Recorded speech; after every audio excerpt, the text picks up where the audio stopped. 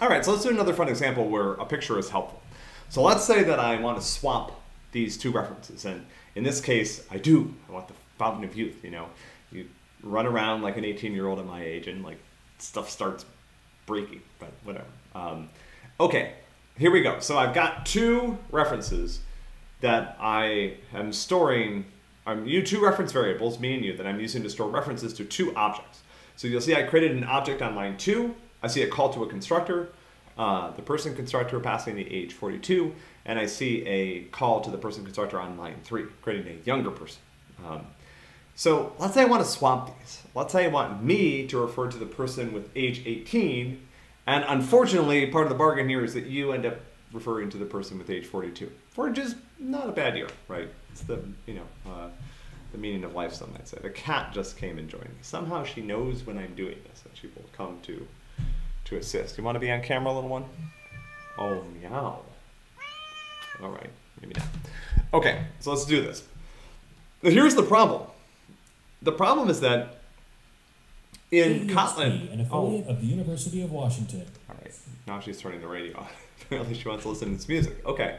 In Kotlin, when I lose, if I don't have a reference to an object, it's gone, right? Imagine that there's a house out there in the woods that nobody knows about. No one has an address to it. No one remembers it's there. It's just sitting there. Now, someone might stumble along it someday, right? So it's not a perfect analogy, but in the woods of Kotlin objects, once we have no reference to an object, it's gone, right? There's no way to get it back. And so I can't drop the reference to me, and I can't drop the reference to you. There's no way to do that. If I assign me to you, I've lost the reference to the person with age 42. If I assign you to me, I've lost the reference to the person with age 18. And so what I have to do is figure out a way to keep both during this transition. And the way that we do this, the trick, is to introduce a third variable. And you can assign the third variable to either me or you. It doesn't matter, right? And so now the idea is I have two references to me, okay? I've got temp and I've got me. I have two references to the person with age 42, and I have one reference to the person with age 18.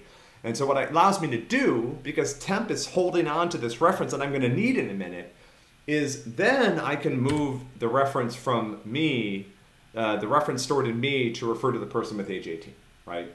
So this is the dance that we do.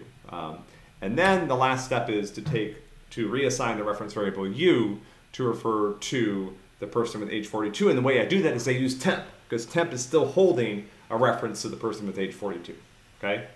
Did you watch carefully? It's like a magic trick. Okay, let's do it again. Very disruptive tonight.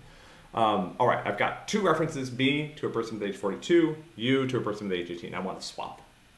I can't drop the reference of the person with age 42. If I do, it's gone. Same thing with the person with age 18. I have to make sure that at all times I have at least one reference to these two objects. And if you think about it, you know, David Malin, a friend of mine, uses this analogy of like trying to pour, it's like two cups, trying to pour them into each other, right?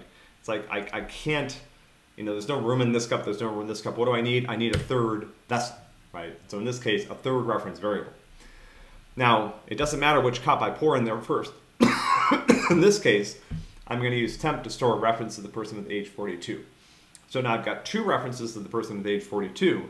And what that means is that I can reassign me to refer to the person with age 18, right? The person with age 42 isn't gone because I still have a reference to them stored in temp. And then what I do is I use temp. I can't use me anymore because me refers to the person with age 18. So how do I reassign you to refer to the person with age 42? I use temp, right? And that's what allows me to finish this little dance. And then at the end, I can essentially get rid of the temporary variable. I called it temp for a reason. I'm done with it because the swap has been complete. You are now 42. Enjoy.